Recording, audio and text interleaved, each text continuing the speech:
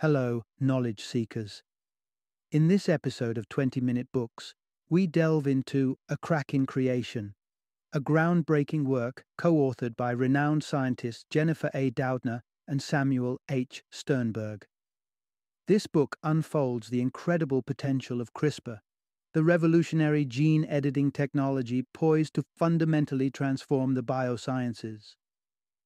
Jennifer A. Doudna, a professor at the University of California, Berkeley, is a trailblazer in CRISPR biology and genome engineering, while Samuel H. Sternberg, an accomplished biochemist, brings his expertise and scientific acclaim to the narrative. Together, they guide us through the intricate scientific processes behind gene editing and probe the profound medical advancements it enables. Beyond the science, A Crack in Creation also confronts the ethical dilemmas that arise from this capacity to alter the fabric of life itself. This book is a must-read for biologists, chemists, natural scientists, and anyone with a keen interest in the future trajectory of medical science. It also serves as a thought-provoking exploration for philosophers and ethicists engrossed in the moral considerations of gene editing. Join us as we explore the possibilities and challenges presented by this remarkable leap forward in our ability to rewrite the code of life.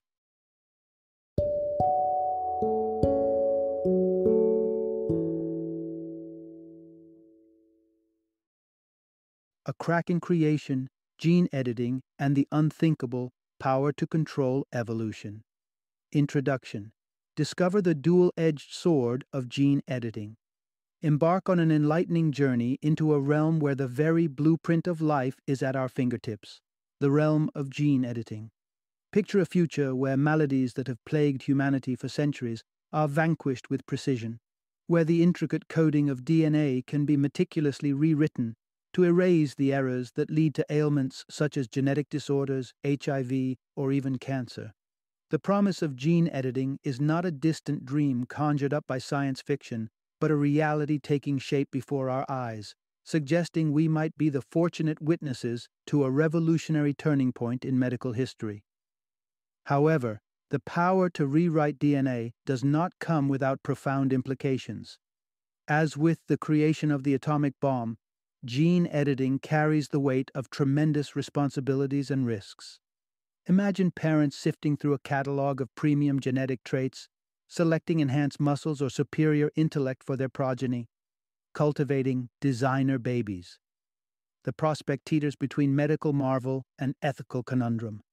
The science fiction of yesterday could be the ethical dilemma of tomorrow. As gene editing techniques like CRISPR move from the laboratory into real-world applications, we're faced with questions that challenge the fabric of society itself. Decisions loom on the horizon about using these technologies, and our choices will shape the future of our species. What will we decide is permissible in pursuit of perfection? Today we'll unlock the secrets of CRISPR, a game-changer in genetic engineering, explore how gene editing could become humanity's ally in securing the food supply, and contemplate the moral complexities that led one author to take a stand against a pioneering yet controversial designer baby enterprise. Part 1. Nature's Own Hand. At genetic tinkering sets the stage for human intervention. Deep within the fabric of life, nature has been the first and foremost genetic editor, sculpting the evolutionary artistry that surrounds us. For eons, random variations in genetic codes have naturally occurred, sculpting the rich tapestry of life, while Darwin's celebrated theory of evolution helped us understand how species adapt and survive. Yet, with humankind's insatiable curiosity and innovation, we're turning prehistoric pages to author a new chapter in evolution, one where intentional genetic modifications are actualized by human hands.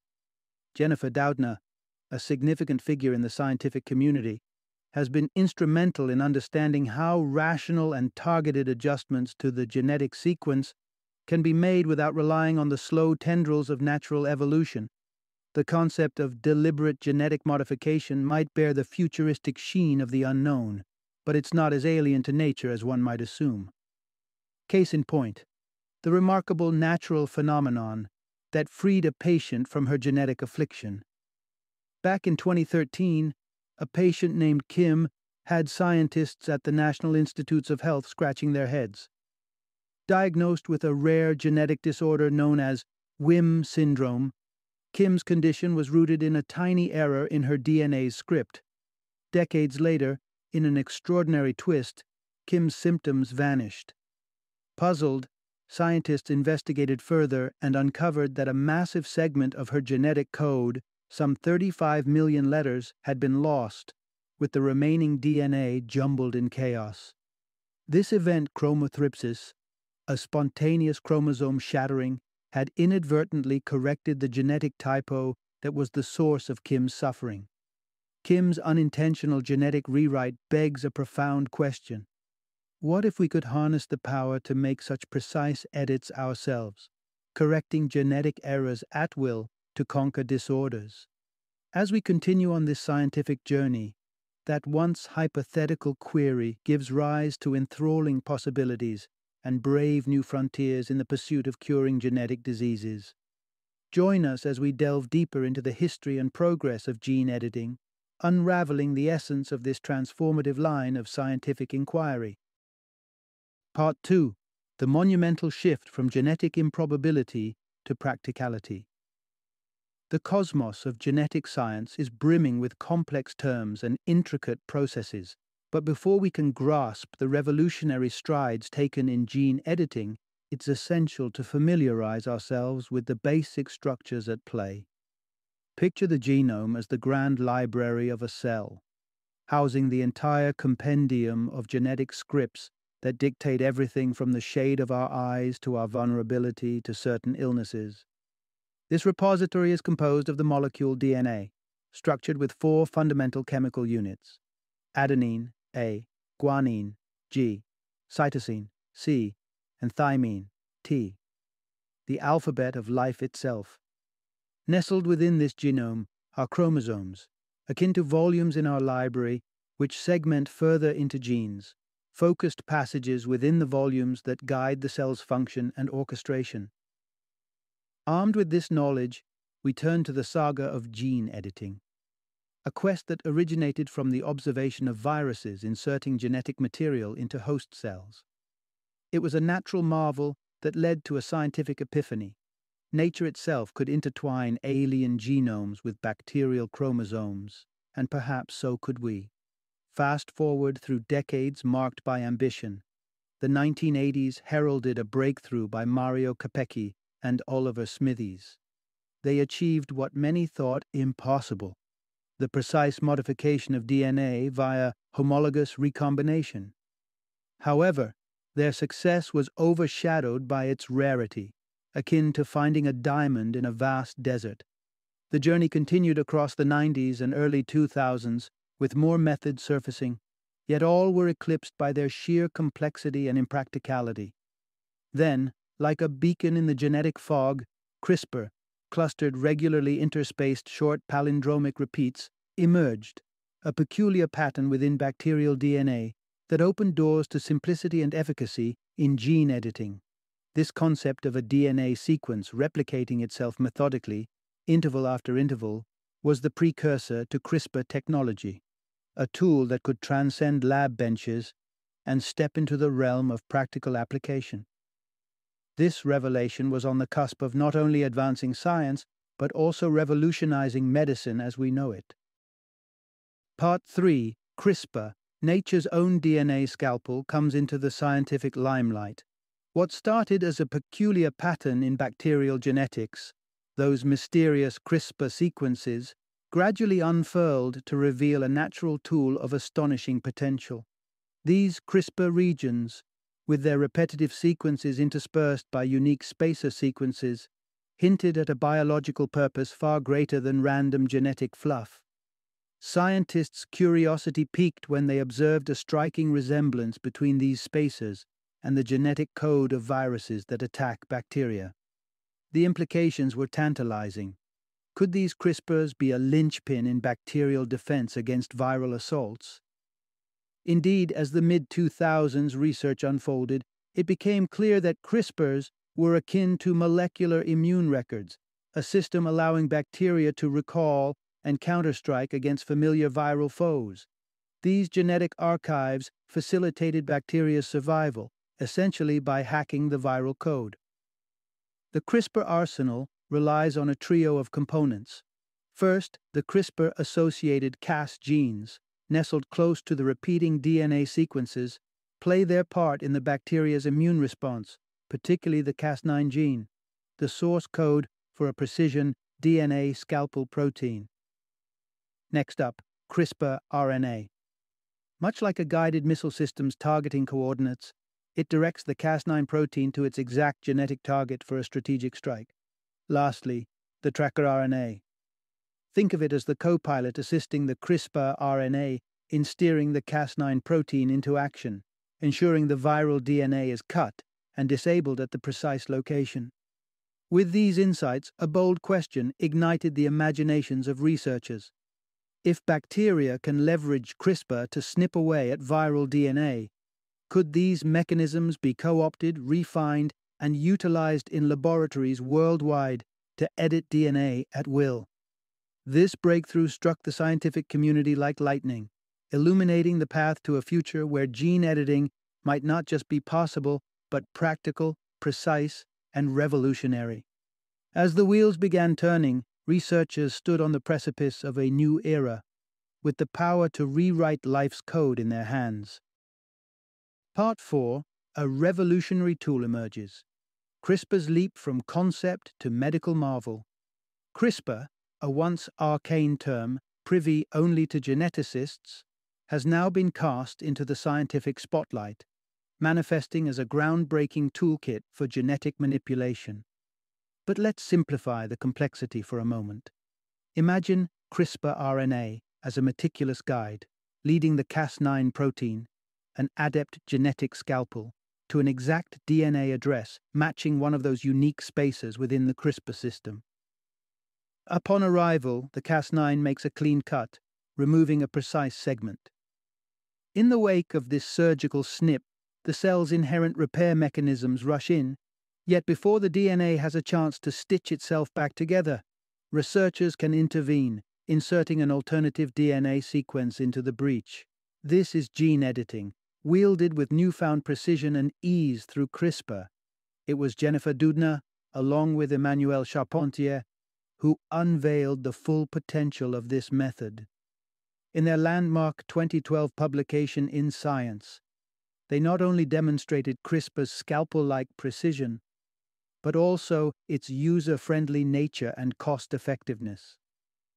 This one-two punch, groundbreaking capability coupled with accessibility, sent ripples through the scientific community, sparking a flame of excitement and a torrent of further studies.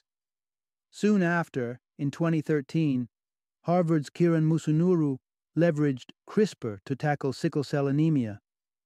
This debilitating disease, tied to a minor but critical genetic typo, had been recreated and corrected within laboratory conditions using the CRISPR technique. The implications were staggering. We now had a tool that could theoretically rewrite the genetic woes of humanity. In the eyes of genetic researchers everywhere, CRISPR was no less than alchemical gold, a veritable philosopher's stone for the modern age of medicine. Part 5. From Farm to Fork, the Agrarian Revolution via Gene Editing. Imagine if the limits of agricultural innovation were bound only by scientists' creativity, where genetic engineering isn't about conjuring mythical creatures, but instead focuses on more pragmatic applications that could redefine the food industry. That's precisely the reality the CRISPR gene editing method promises, presenting the power not to create the fantastical but to enhance the tangible that feeds the world. The power to sculpt the genetic canvas of agriculture carries with it the hope of safeguarding food security and nourishment.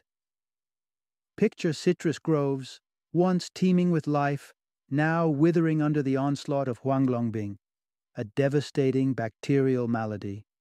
Here, CRISPR stands as a champion of preservation, offering a solution that could protect and heal these vital crops from a seemingly intractable disease currently ravaging regions from Asia to America's own sun-kissed orchards. But the utility of gene editing extends beyond salvation from blight. It paves the way for nutritional enhancement. Consider the ubiquitous soybean, a staple yielding oil found in kitchens everywhere, yet lamentably rich in trans fats. With a few precise tweaks through CRISPR, these fatty contents could be scaled down, turning a common but unhealthy ingredient into a heart-friendly option. The scope of CRISPR's applications knows no bounds, even extending to the beings that graze our lands. Take the EnviroPig, for example, born from the union of pig and bacterial genetics. Through gene editing, this swine sports improved digestive prowess, resulting in significantly cleaner manure. A minor edit with major environmental implications for our waterways. Cattle, too, stand to gain from this innovate or rewrite approach. Farmers often resort to the painful removal of horns for safety and logistic reasons, but imagine a breed of cattle designed hornless from inception, spared from this agony. Gene editing unlocks this very possibility, showcasing a future where the welfare of livestock needn't be compromised for agricultural practice. The CRISPR toolkit, once envisioned as a key to medical advancements, now emerges as a beacon of hope and progress for the agricultural domain, promising an era of healthier, more sustainable, and compassionate farming. Part 6. CRISPR's transformative impact on the future of healthcare. Medical textbooks teem with over 7,000 diseases, each one stemming from a single genetic anomaly, a sobering truth indicating just how pivotal a single letter in the genetic alphabet can be. Fortunately, with CRISPR now sharpening the edges of gene editing, the prospect of crafting cures for a myriad of these conditions gleams on the horizon, potentially igniting a revolution in personalized therapy. Take HIV, for instance, a globally pervasive virus, insidious and indiscriminate, yet startlingly, not all are equally vulnerable. Some individuals carry a rare genetic mutation within their CCR5 gene that bestows natural immunity to HIV. Presently, focused research aims to deploy CRISPR to engineer this same mutation into those without this fortuitous genetic shield, crafting a bulwark against HIV before it can take hold. Then there's the heart-wrenching narrative of boys born with Duchenne muscular dystrophy, DMD, a cruel genetic lottery where dystrophin, the protein crucial for muscle integrity, goes missing, condemning them to a childhood marred by weakening limbs. But again, CRISPR offers a beacon of hope. Experiments on mice herald the possibility of restoring this missing protein, suggesting that a rewriting of their genetic destinies could be within reach. And cancer, a tapestry of diseases woven from the thread of DNA errors, might find its nemesis in CRISPR. Whether passed down through generations or insidiously acquired through lifestyle choices, these aberrations in our genetic fabric can trigger the onset of malignancies. By excising these faulty strings, CRISPR holds the ambitious potential to not just treat, but prevent the scourge of cancer. Yet, for all its envisioned miracles, the power to direct our own evolutionary journey comes laden with risks as profound as the opportunities. The question is not merely can we, but should we, and what safeguards must we install to navigate such power responsibly? As we ponder the boundless prospects of gene editing, we must also grapple with the ethical and safety implications that accompany our newfound dominion over the genetic code. Part 7. Navigating the moral labyrinth of gene editing. As the world began to wake up to the extraordinary potential of CRISPR in 2014, the public imagination was abuzz with its prospects.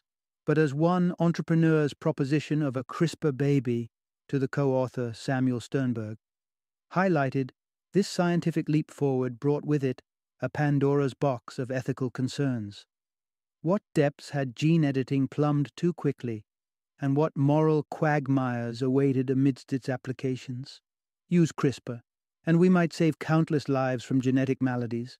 But what about transcending the boundary of health into the realm of human augmentation? What are the moral contours of selecting traits for our offspring, from their physical attributes to predetermined aptitudes. The slope from healing to perfecting humankind is slippery and fraught with profound ethical implications, haunted by visions of a dystopian misuse, personified in a nightmarish dream encounter with Adolf Hitler, no less. The author's concerns about her breakthrough being harnessed for nefarious purposes were palpable. Could CRISPR, in the wrong hands, be used to engineer a populace tailored to the horrific ideologies of a despot?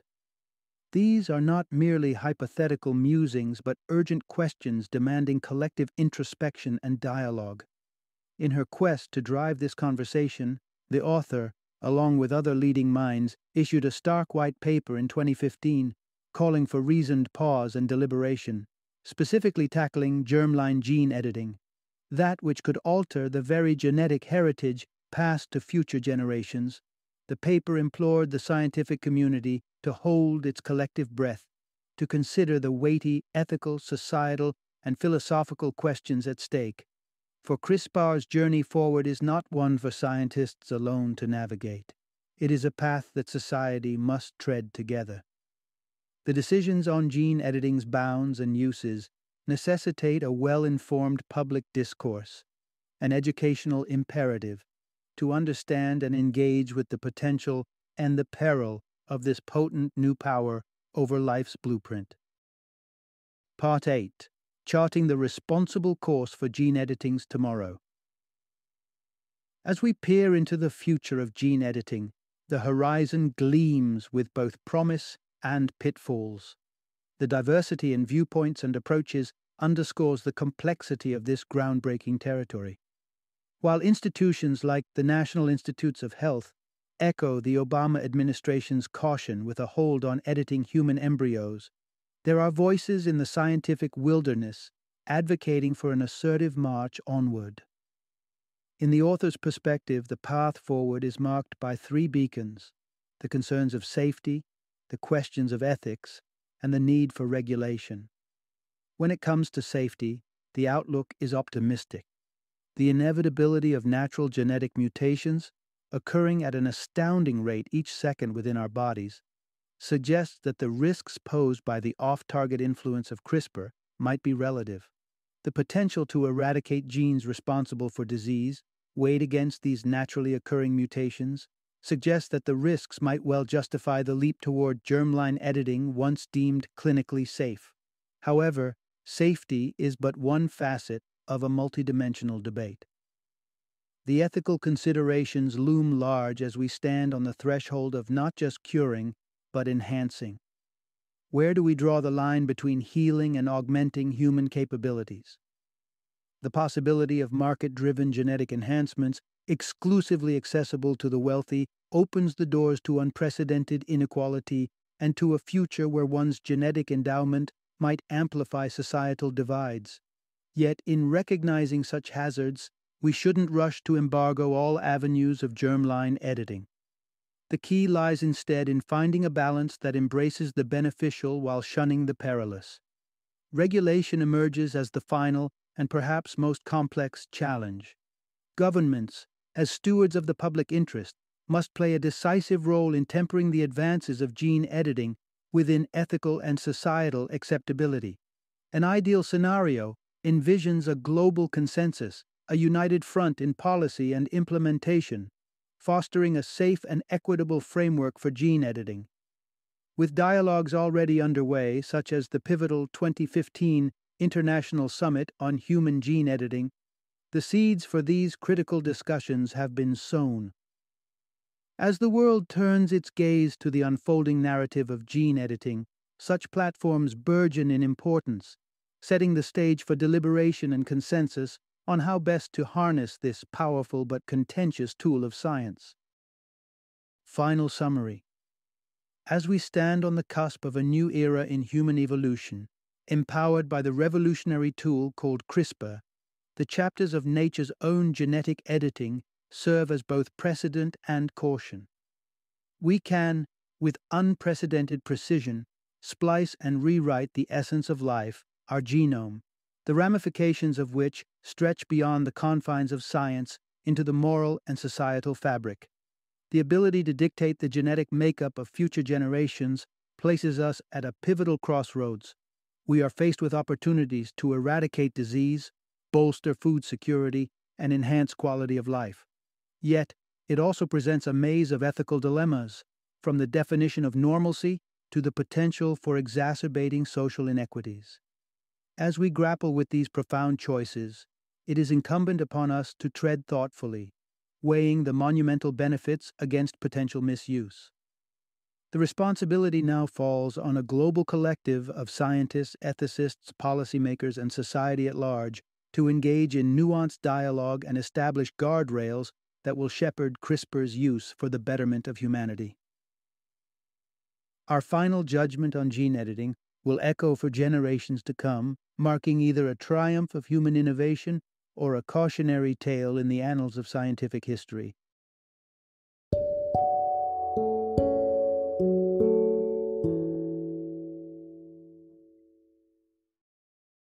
Thank you for joining me today on this journey of learning and discovery as we explored the insights of another thought-provoking book in our growing library of knowledge. If you've enjoyed our time together, please take a moment to follow our podcast, give us a 5-star rating, and share 20-minute books with other knowledge seekers. Your support truly means a lot. Don't forget to join me again in the next episode, where we will delve into another enriching book. Until then, happy reading and happy listening.